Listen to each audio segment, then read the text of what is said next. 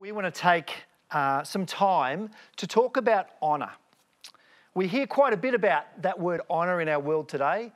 Often Anzac Day is a day where we talk about honouring the service of our soldiers. Or sometimes we hear, let's stand and honour so-and-so. And the scriptures also refer to this biblical principle of honour.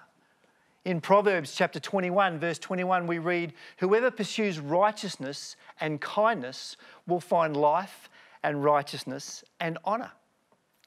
Jesus talked a bit about honour too. He said, "He who receives the prophet in the name of a prophet receives a prophet's reward. And he who receives a righteous man in the name of a righteous man will receive a righteous man's reward." What that's saying is as we honour those people, we will be honoured and rewarded in the same way.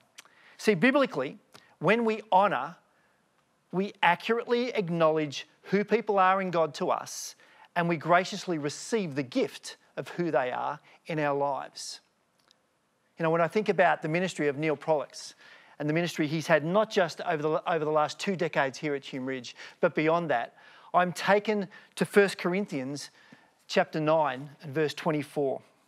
I've been thinking a lot over the last few days and weeks about Neale's time and the stories I've heard well before Kaz and I got here about his ministry. And this passage really, I guess, reminds me and helps me to understand what it means to truly do ministry well. So let me read it to you. 1 Corinthians chapter 9 from verse 24. "Do you not know that in a race all the runners run, but only one gets the prize? Run in such a way as to get the prize. Everyone who competes in the games goes into strict training. They do it to get a crown that will not last, but we do it to get a crown that will last forever. Therefore, I do not run like someone running aimlessly. I do not fight like a boxer beating the air. No, I strike a blow to my body, make it my slave, so that after I have preached to others, I myself will not be disqualified for the prize." You know, Neale Proellocks is someone who's been an incredible role model to so many. So Neale's going to join us now, and we're going to just spend some time just chatting about his life in ministry over the last 2 decades. Thanks, Neale. I know many of you at home are cheering and clapping, and you know, if we were in the auditorium right now, I know you'd probably be standing and giving Neale a standing ovation. So do that from home. Everybody stand up, clap. Awesome, thank you. Neale, it's been really good, really fun for me actually over the last few weeks just to go back over and ask some people a few details. We're going to unpack your life in ministry a little bit more when we all gather together, when we can gather together, and we'll do a bit of a This Is Your Life with you and Kerry, and we'll be able to honour both of you in that time. But if I'm right in saying you started your ministry here in January 2000? That's correct, yep. January 2000. January 17. And in that time, you know, Neale's had significant roles of ministry and with preaching and teaching, conducting lots of weddings, lots of funerals, pastorally caring for so many people still at the church, some people who've moved on from now. And then even in the early days, you were involved with small groups, I think, coordinating small groups. Yep. And getting our small groups up and running, which is great. You've done sermon series and even done written studies, published actual life group studies and small group studies. Yeah. And obviously a real passion for the lost with overseeing CE. And in more recent years, some great ministry with our migrants and refugees. And I know we'll talk a little bit more about that a little bit later on.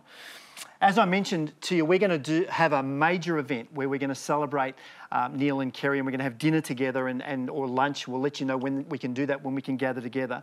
But later on today, almost immediately after this service, we're going to be having a drive-by. Hopefully you know about that already, and you're going to be part of celebrating Neale and Kerry, which will be really good. Kerry, but Neale, I want to ask you a few questions. And Sure. The first one's one that lots of people asked me over the last couple of days, and it's really important to them. Yep. They're saying, now, I know Neale's retiring, but they're not moving away from HumeRidge, are they? So do you want to let everyone know what's happening there? Murray, we are going to have a break from the church. I think that's important. I think it's important for the church, but also for me and Kerry. Yeah. We're not moving away from Toowoomba, but when we come back, it will be a different focus. Yeah. To be fair to the team and to the congregation, there'll be a specific focus, a concentrated focus that I would like to be involved in. Fantastic. Yep. No, that's good. Well, that's reassuring for everybody to know that you're still going to be around, which is great. But understandably that you need to take a bit of a break too, and no doubt you want to take a breath and get away and have a bit of a look around as well, which is good. So, Neale, this is a pretty familiar space and place for you, particularly up here on stage with the pulpit just over there and surroundings. And there's obviously the whole of HumeRidge holds lots of memories for you. After 20 and a half years of pastoral ministry here. But your life story goes, and your life in ministry goes even back beyond HumeRidge. So tell us a little bit about that time, the 20 years maybe prior to even arriving at HumeRidge to minister. Sure, Murray. Yeah, well, my history with the church goes right back to when I was a baby. And our family's history goes right back, I think, 90 years. Yeah. My mum was converted when she was 13 years of age in a mission that was conducted by E.C. Henriksen. And so when I was born, I guess one of the first things that happened to me, I was brought along to church. Yeah. And that was down at Margaret Street. And then following that, of course, just the general growing up in the church, Sunday school, youth work, all that sort of thing. So you grew up at HumeRidge? Absolutely. Well, Margaret Street in those days. Yeah. And then when I was 19, moved away, did some training, and then came back 29 years later. Unbelievable. So that's great. So you've obviously got some memories of being ministered to as a child and then moving away and then coming back. Some really great memories, Murray, and of course, particularly the people. Yeah. My memories go back to Margaret Street days and just some of the great old people, the saints of the church through that period of time. And the influence that older people can have on a young person. I don't think you realise it until later in life, just the impact, the influence that people have towards young people. That's fantastic. So obviously there's been a vast amount of ministry in all the different areas and places that you've served and ministered. And 4 churches, am I right in saying that? 4 churches, yeah. 4 churches. So what are those? Who were those 4 churches? The first church we were involved with was in Newcastle. And interestingly enough, let me just go back. Yep. When I was in college, we were assigned 4 churches. So each year you were assigned to a church. So my first church was on the north side of Sydney, on the shore, the northern shore, Narrowena. And then my second year was in Newcastle, which actually became my first church. Wow. My third year we were in Hurstville, and that's where I met Kerry. Oh, wow. Yeah, so good memories of Hurstville. And then in our final year in college, we were at Burwood Church of Christ. And then following that, we had a call from Georgetown in Newcastle to join them, and we were there for 4 years. Wow, yeah. Fantastic. Very good. So you had sort of a vast experience moving forward in different areas. And then there was a time where you kind of stepped out of, and maybe I'm running ahead here, but you stepped out of ministry and pursued another career for a little while? Well, that's right. From Newcastle, we went to Adelaide. We were in Adelaide for 12 months. And then beyond Adelaide, we came back to Brisbane, to the north side of Brisbane, to the Pine Shire. Pine Shire. And we had, I think, 6 years there in the Pine Shire. And I went through a period of time where I really just wore out. They talk about brownouts with electricity. I think I went through a brownout. Wow. And it really had quite a strong, bad effect upon me. And so I just knew I had to step away. And so for 3 years, I trained and then worked as an ambulance officer in Brisbane. Very good. And at the end of those 3 years, then the leadership of the church said to me, look, we'd love you to come back. So we came back for another 10 years. Wow. And that's really rare that you'd be at a church, you'd leave, and then they call you back. That's unusual for a church. So it says something about the impact that you had and the ministry that you had. Yeah, I guess so. I think also it says something about the church. Just, each church we went to, each one was different, but the people, the people of the church, and they all, each church, each group of people have an influence on your life. Yeah. And I guess there was connections made, and the leadership of Pine River saw something. Yeah. And realised that there was still a role for me to play down at Pine River. So we're there for another 10 years. So am I right in saying 48 years of sort of full-time ministry? Well, 48 years, bar 3. Bar 3. And yet we were doing ministry at that stage of course, too. Yeah. Because I can remember doing things like discipleship and those sorts of things during those 3 years. Wow. Yeah. Well, we have another thing in common then with the emergency services as part of what we do. Yeah. been quite a few lunch times where we've sat around the table at lunch here at the church, and Neil and I have started sharing stories of car accidents, and everybody else gets up and walks away because we started to talk about the blood and guts, and we're right into it thinking it's fantastic, but some people have got different stomachs for that sort of thing. So you came here in January 2000, and you came into a role of kind of pastoral care and small groups. That's right. In those stages. And there's been some changes, obviously, in your ministry and in your focus and in your involvement and in your passion over that 20 years. Yeah. Tell us a bit about that. So you're right, came into a role of pastoral care and small groups. There was a good small group ministry here happening here when we arrived.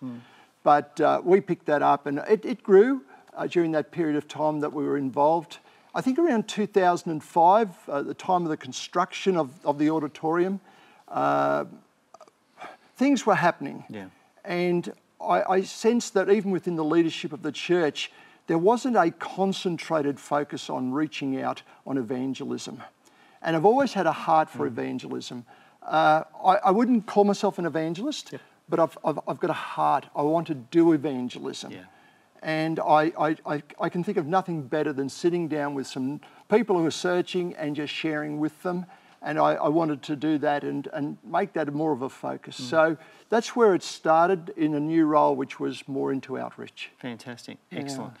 And so tell us a little bit about how that's developed and some of the things that have happened over the years with you being involved in that area and with that passion and focus. Right. Well, initially the focus was specifically to an white Australian community. And we have always, well, since I came, we've been using the tool Christianity Explained, which is so very effective. It takes people through 6 weeks of considering who Jesus is, what he did, and our response to him. And I think a lot of Australians need time to process the gospel.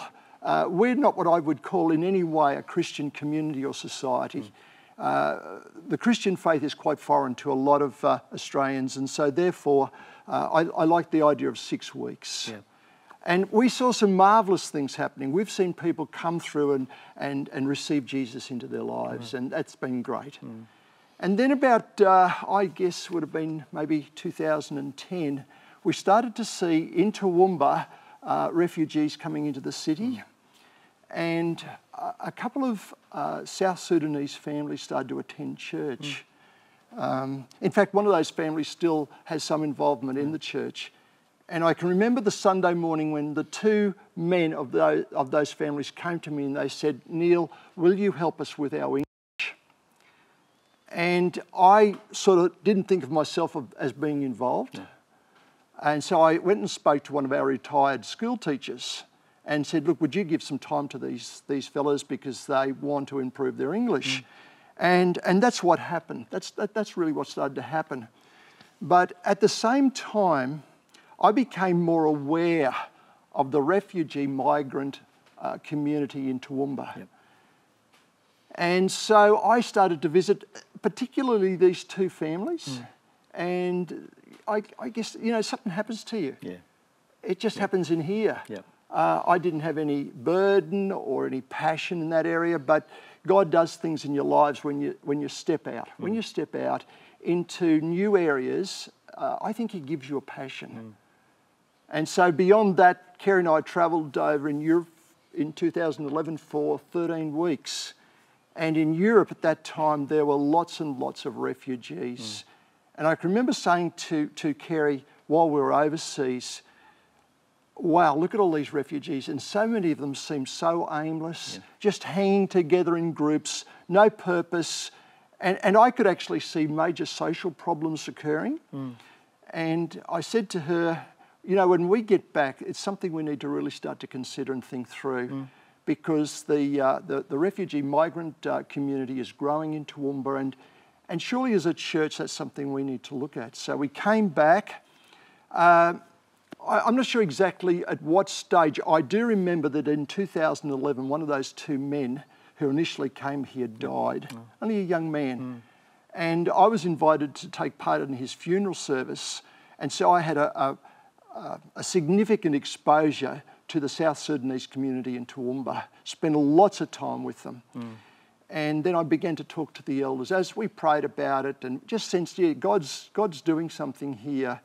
I spoke to the elders of our church, and myself and two of our elders went to Brisbane to a church that was running a ministry in this area. And in fact, this church also did a training program to prepare people to teach English. So the three of us went down one weekday afternoon and spent the whole afternoon in Brisbane, and we got first-hand exposure to what was going on. And I didn't have to do any more convincing. Those two elders, when they came back, they were sold. Yeah. So that's the way to go. Wow. Yep, that's so good. That's so good. And the heritage now, if we look at our ministry to refugees and migrants now, and the foundation that you've laid and the heritage you've set moving forward, I mean, it's one of the jewels of the crown of this church, is the way that we support the needs of those who are new to our community. And so that's one of the many things that we stand in thanks for what you've done in sort of laying that foundation, Neale, which is good. So 20 years here at HumeRidge. Yeah. What are some of the special memories? What are some of the special moments, maybe some fun moments, or just special memories that you have? Lots of them, obviously, and I know that's going to be hard to cut them down, but share a couple with us. I guess for me, Christmas time at HumeRidge and Easter time have always been special times. I love Christmas here. Yeah. I love the Christmas Eve service. There's something so special about it. The guys here do a wonderful preparation and presentation on those Christmas Eve services. And interestingly, I've met lots of people who just came as, I guess they were coming as a once-off, but they came on those nights and was able to make connections with those people. And that's been really good. Yeah. And then Easter too has always been special. So, some of the big events like that have been really good. Special events or special memories. I've always made good connections with older people.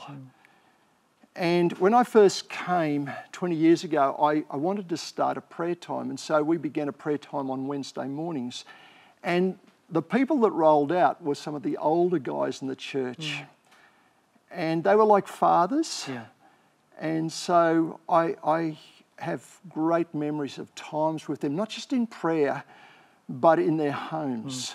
And just listening to them talk and share, that's been very special. I think a special memory or a special experience has been working together in team with co-workers, co-pastors.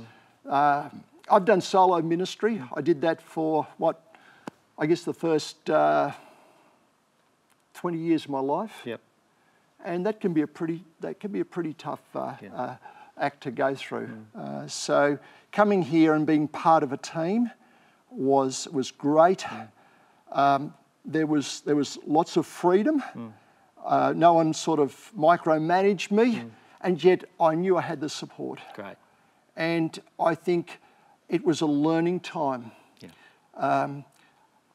The informal times have been great, just with other team members, stopping in the hallway of the offices and just having a chat. Yeah. I really valued those times. Yeah. They're not set up. It just happens. Yeah. Or just, walking past, someone's in their office and walking in and sitting down, and I guess you're interrupting them, you're stopping them for work, but a conversation develops. Best times, aren't they? Yeah. And, and then you can actually sometimes go into some really significant conversation. So that's been special. That's great.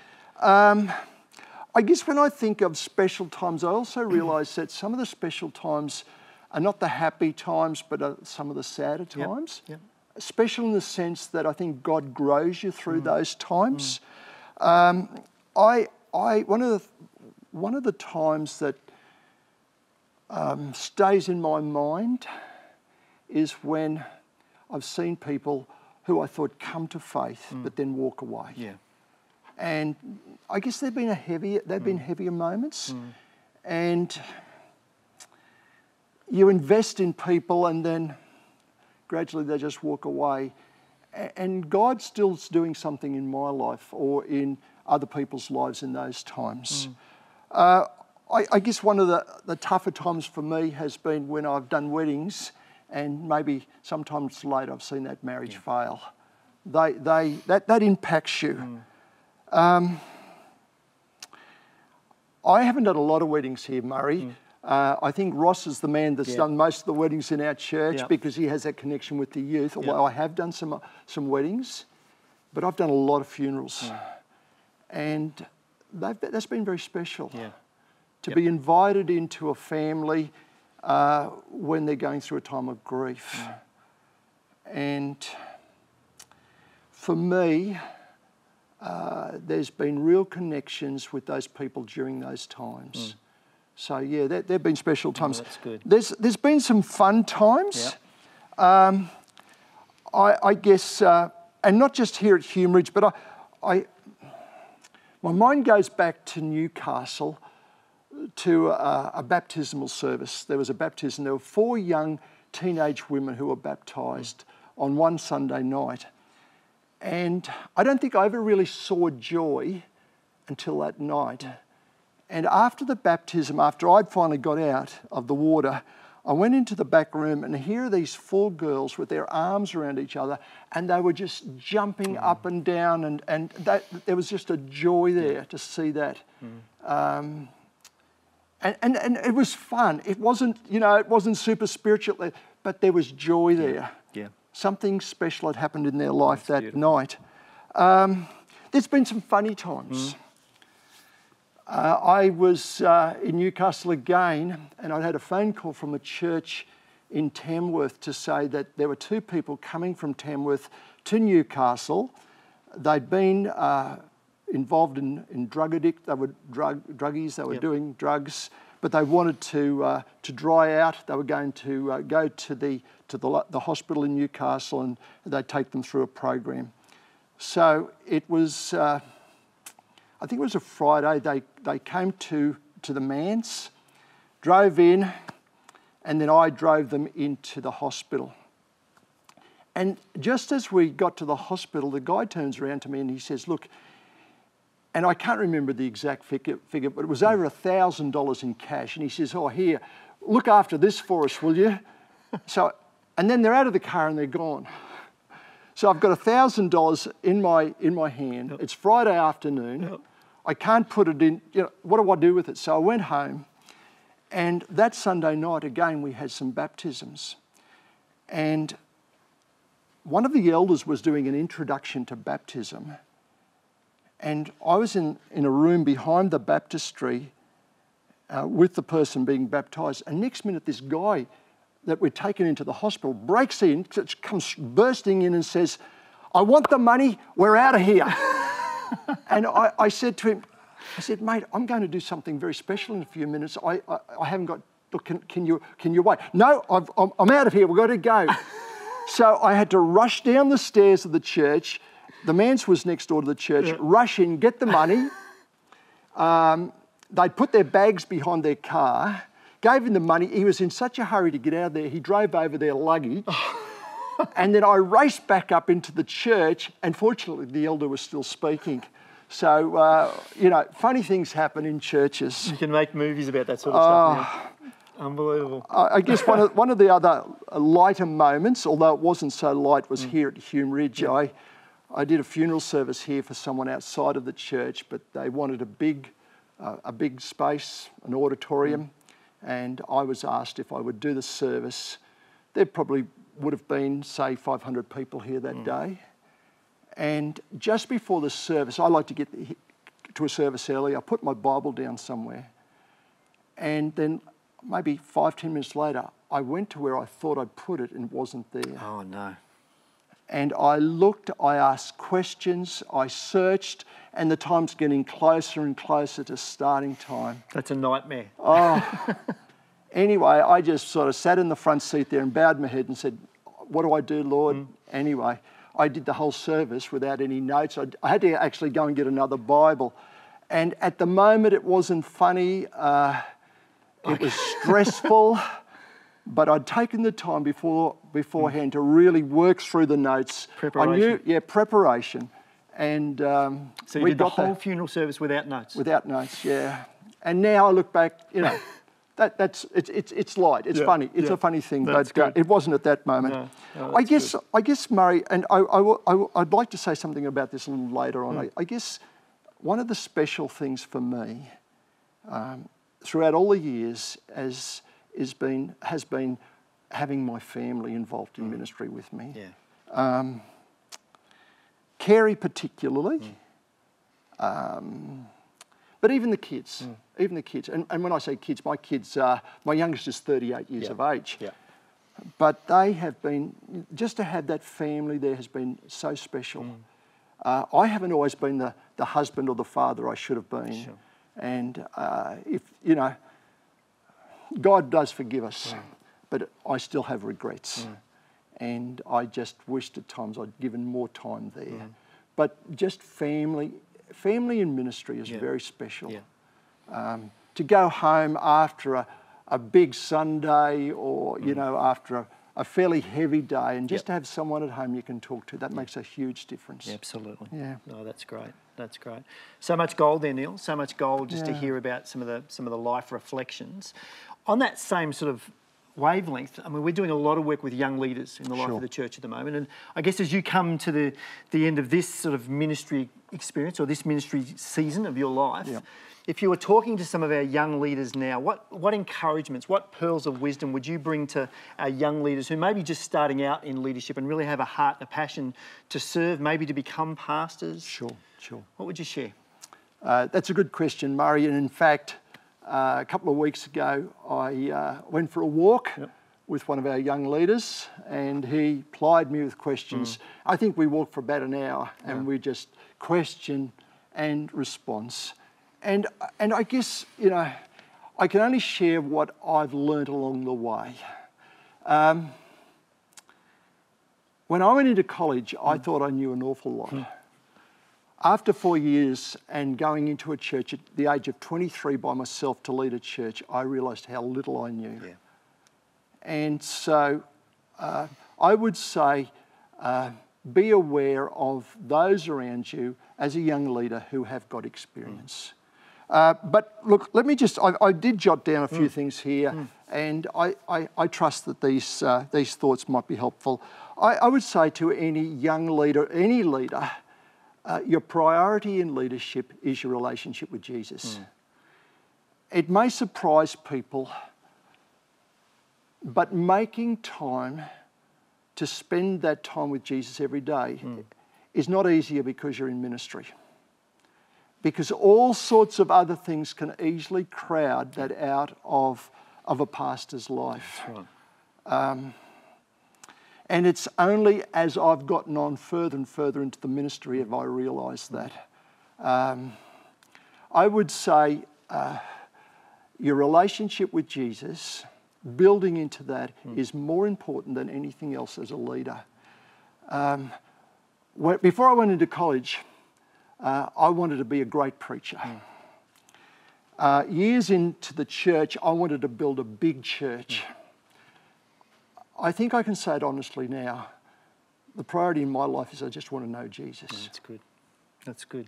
And I guess when you know him, then you can truly make him known. Yes, absolutely. But even Paul, and he writes this in Philippians, and Paul sort of trotted out his credentials in chapter 3. He was a Jew of all the Jews, he was born into the tribe of Benjamin. He was a Pharisee, he trots out his credentials and he says, well, all of those things are like rubbish.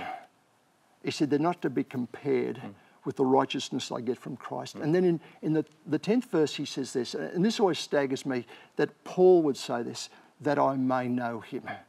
He doesn't say, I do know him. He says, that I might know him.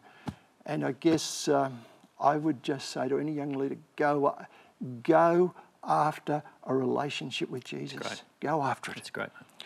I'd also say to young leaders, even before you take up a formal role, look over your shoulder and see if there's anyone following you. Or look and see if there's anyone walking with you. I think if you're going to be a leader, if you're going to actually go into pastoral work, You ought to be leading right from the outset. That's good. Right from the outset. That's really good. I would say to young leaders that on your way, go out of your way to build relationships with people, those that you're going to lead. Be among people, go into their homes, be a listener to them. Be a listener to them. And I would even go to the point of saying, hold back from advising people in your leadership as a young person. Hold back, but set the direction by your example. Oh, great. Great. I've only got two more, Murray, no, that's right, and look, there could have been many, many more. I'm sure there's going to be some young people and some older people taking notes right now, Neil, because this is fantastic. I would say to people, don't make decisions under pressure. Yep. Don't make the decisions under pressure. And all sorts of things can create pressure on you to make decisions. I actually think urgency is an enemy. I know I've made some of my worst decisions under pressure. And when you're young, you can be very easily intimidated. So don't, I'm reading through the scriptures at the moment, and just the other day I came across and said, don't fear men, they're flesh. Fear God. That's good. So don't be intimidated. Don't force your decisions on others. And by that I mean, I've learned if I ask someone to consider doing something, I almost invariably say, I don't make a decision today. I want you to go away and think about it. I wanted it to be a decision that you've thought through. You realise there might be a cost involved here. And so you need to weigh up the cost factor. That's great, that prayerful consideration. Absolutely, That's absolutely.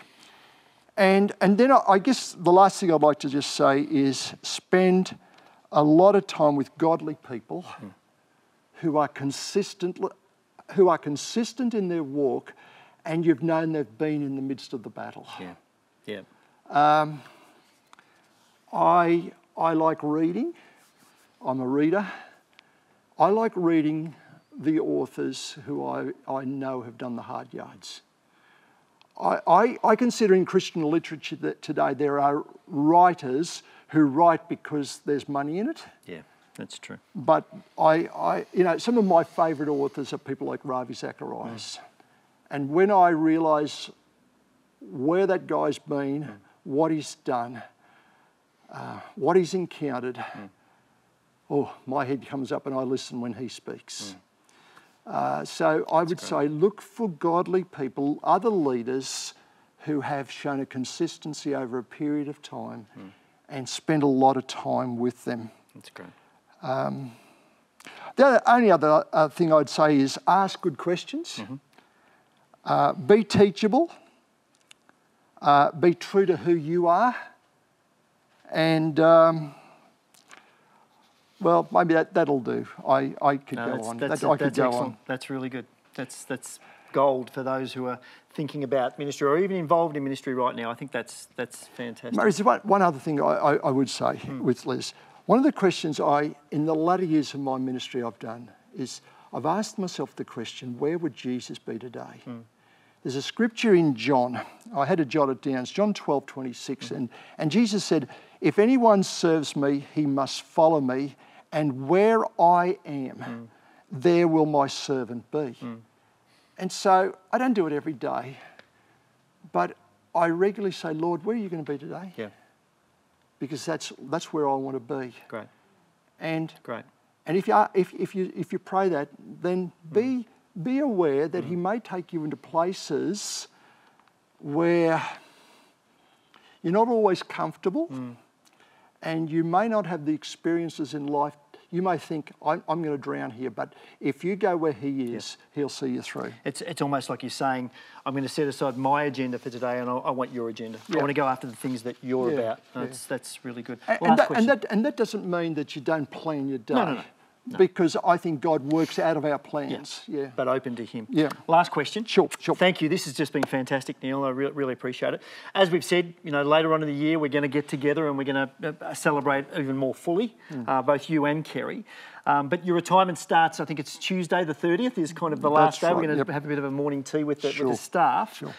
So as we move forward, as HumeRidge moves forward into the next season, what's on your heart to share with us as a church as we move forward? Sure. Is there anything there you'd like to speak into? I would, Murray. Some weeks ago, you did ring me and you asked me if I'd preach today. Yes. And initially I said yes. Yeah. And you asked me to speak on what if it's true, God is faithful. Yeah.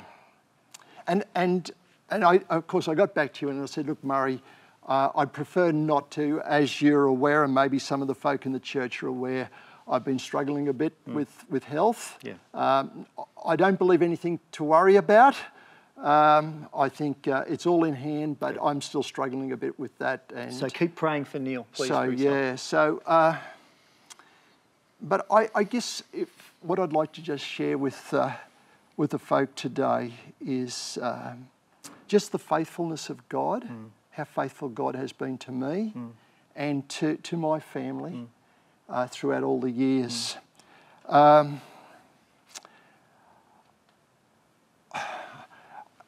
When you rang me and asked me, I actually did start to think about it. So I've got a few thoughts here that could have been part of the sermon. So I don't know how Preachers will always find a way of preaching. Go ahead. I don't know how long we've got. But as I say, I've been doing a Bible reading program that takes me through the scriptures. And one of the things that's come through to me is how often the Word of God talks about God's faithfulness. I mean, it talks about all sorts of other characteristics of God, but His faithfulness. And I thought about the first thing I think is so important is that God is faithful to Himself. Now that might sound a little bit egotistical, or God's sort of, there's something going on there, but I don't think that's true. I think it's actually good. So that when God says He is loving, He's faithful to that. He's kind, He is faithful to that. To me, God is the one consistent, enduring reality in the whole universe. He doesn't deviate, there's no variance in God. He doesn't change. In fact, the scriptures are quite clear. One of the great hymns of the church is, "Great is thy faithfulness." And as far as I can see it, it's based on two scriptures. One is James 1:17, where James writes, "Every good and perfect gift comes from above, coming down from the Father of light, in whom there is no variation or shifting shadow." And the other one's Lamentations 3:22-23, which says, "Because of the Lord's great love, we are not consumed, for His compassions never fail. They are new every morning. Great is thy faithfulness." And so whatever there we see in God, He's true to that. And so that means He's dependable. He is so dependable. God has been faithful to me in the people He's put around me. Firstly, in a home, in a family, my parents, my siblings. I learned so much. I'm only realising it now. I learned so much from my parents. Wow. My dad was converted later in life. But my mum, as a 13-year-old, and then brought up in the church, and my mum was a hard worker. She worked. I learnt the work ethic from both of them, but from my mum particularly. It was my mum that I think was very instrumental. She wouldn't know this, but instrumental in my conversion. I think I was about 11 years of age, and there was a crusade, an evangelistic crusade in Toowoomba. A big marquee was set up beside the town hall in Ruthven Street, and a bloke named David Manslaver, I think 3 weeks every night, preached there, and Mum would take us kids along to the services.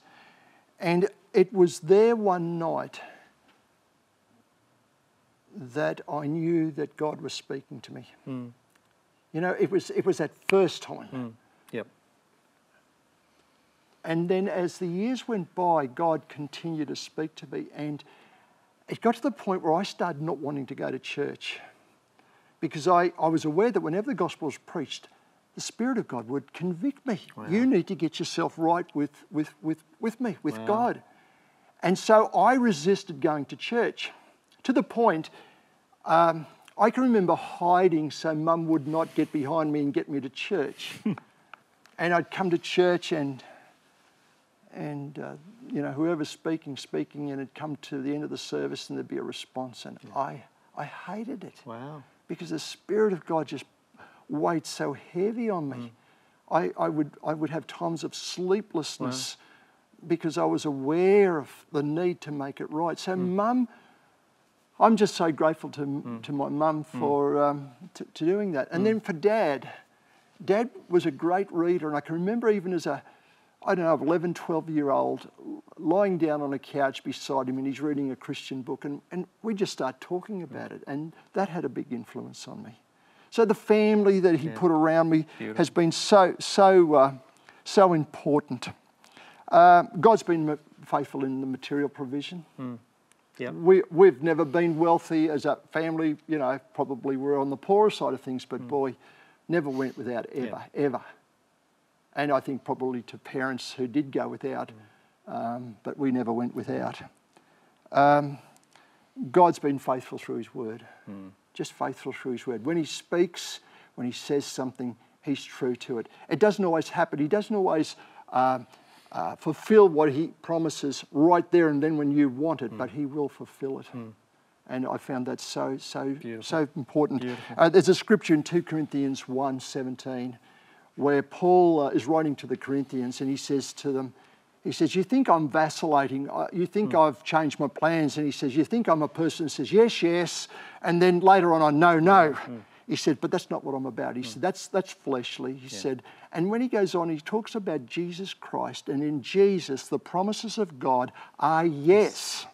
Yes and amen. And amen. And that's true. That's true. Yeah. So God has been faithful to this church, our church, because of His word to us. Yeah. And then I guess God's been faithful. I've seen His faithfulness because it's been enlarged and it was accelerated towards me in Jesus. Because for me, the faithfulness of God is in the person of Jesus Christ. I love the words of Paul in Romans 8 where he talks about what shall we say to these things? If God is for us, who can be against us? And then he goes on, he says, He who did not spare His own Son, but delivered Him up for us all, how will He not with Him freely give us all things? And that just speaks such volumes of faithfulness. I guess lastly, if I was to say something about God's faithfulness, it would be this. God has been faithful to me, incredibly faithful to me in convicting me. I'm like every other human being. I blow it. I don't know. Maybe I blow it more often than others, but my password for my computer is the word repent. Now, if you think you're going to break into my computer and type in repent, you won't get into it because I put it in another language. But God has, I asked God to keep my heart soft, to tenderise it. And so I don't have to go too far into the day when I've done something wrong and the Spirit of God challenges me. Yeah. And I'm so grateful for that convicting work of the Spirit. And, Jesus said that would be one of the roles of the Spirit of God, to convict. And all of this leads me to say, I just realise how important for us it is then to be faithful to God. That's great. To be faithful to God. That's great. Yeah. That's great. Murray, I just want to take a few moments to say thank you to the church. So many friends, thank you so much for your support and encouragement over these last 20 years. Thank you to the leaders of our church. You have been fantastic. I'm grateful to God for you. I want to say a special thanks to the teams that I've worked with, because it's not been one team, the present team, it's been teams through the 20 plus years. And finally, I want to say thank you to my wife, Kerry, who has been just a wonderful support, to my kids who have been so faithful to us as parents, Kerry and me as their parents, And we're just so privileged to have had 4 great kids. So let me just say thank you again to God for this special time in my life.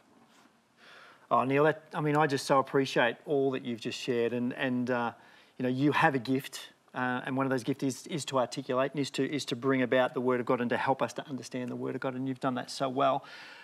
Outside of what you say, I've just been reflecting on the words of St. Francis Assisi, and he says, preach the gospel always or at all times. And then he says, when necessary, use words. And if I think about what I see in you, that's what I see in you, that you preach the gospel with your lifestyle. You're not perfect, I get that, but you preach the gospel with your lifestyle. And one of the things that I have been so excited about is even in this last week or so of your ministry here at HumeRidge, you're on the phone to me this week letting me know of another lady who you led through Christianity Explained, who you led to Jesus. Somebody who's given their heart to Jesus in Neale's last week of ministry on staff here. And later on today, Neale is going to be baptising some people. So 3 days, like his last Sunday on staff here at HumeRidge, he's going to be baptising people. That's a testament, Neale, to who you are and what you've brought. And I guess, Neale, I stand here on behalf of every pastor and every staff member and every volunteer and every friend and every person over all of those years of ministry who've had the privilege of ministering alongside you and with you and Kerry. I guess on behalf of all of them, we want to say thank you so much. Thank you so much for your love for God. Thank you so much for your faithfulness to God and to his bride, the church. We want to bless you in that your next season of life would be a season of healing and a season of wholeness and a season of fun.